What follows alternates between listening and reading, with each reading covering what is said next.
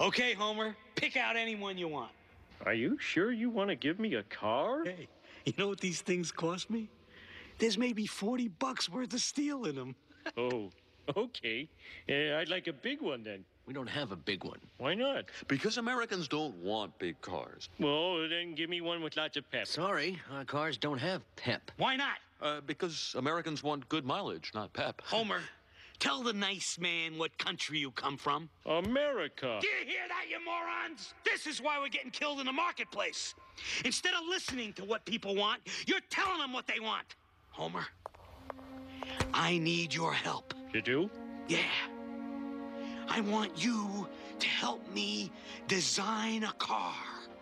A car for all the Homer Simpsons out there.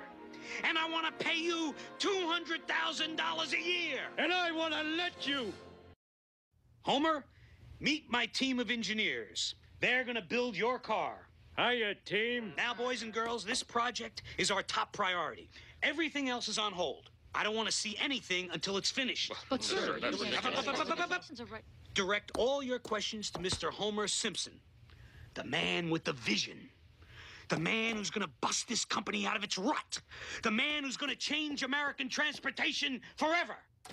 So, what kind of car would you like, Mr. Simpson? I don't know. Here's what you do.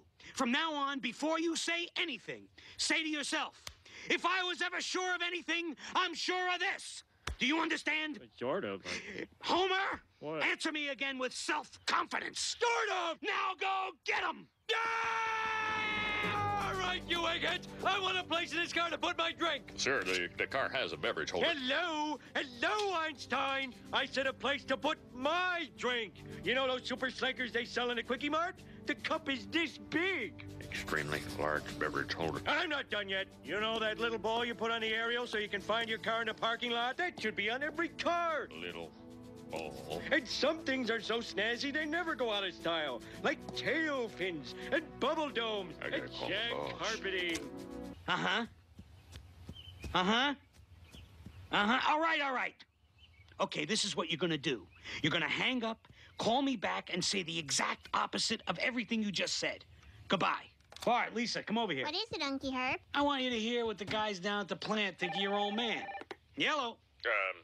Homer Simpson is a brilliant man with lots of well-thought-out practical ideas. He is ensuring the financial security of this company for years to come. Oh, yes. And his personal hygiene is above reproach. Whoa, I just great. Homer, I'm impressed. Way to go, Pretty Dad. good, Yeah.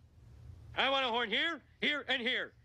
You can never find a horn when you're mad. And they should all play La Cucaracha. Can do, Mr. S. And sometimes the kids are in the back seat. They're hollering. They're making you nuts. There's got to be something you can do about that. Maybe a built-in video game would keep them entertained? You're fired. What is my brother paying you for? What about a separate soundproof bubble dome for the kids with optional restraints and muzzles? Bullseye! And another thing, when I gun the motor, I want people to think the world is coming to an end. Rum, rum, rum. Ladies and gentlemen, presenting the car designed for the average man, the Homer.